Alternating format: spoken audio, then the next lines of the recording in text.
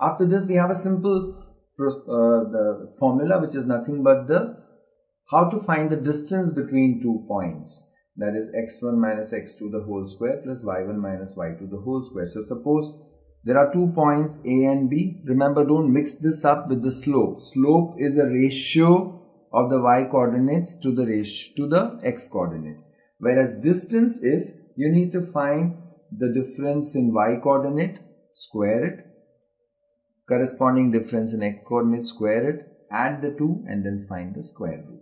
Say for example, I have a point A whose coordinates are 3, 2 and B whose coordinates are say 5, 4.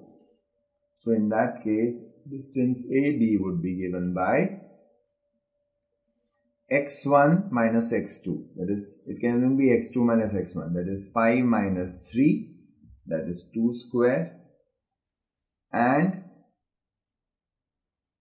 4 minus 2, that is x2 minus x1 the whole square plus y2 minus y1 the whole square plus 2 the whole square, which will turn out to be 4 plus 4, that is 8.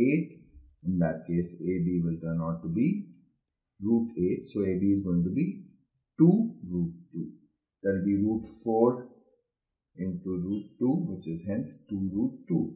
So this is how we can find the distance between any 2 points, find out the difference in x coordinate, square it, find out difference in y coordinate, square it, add the two and find the square root, and you get the distance between the 2 points.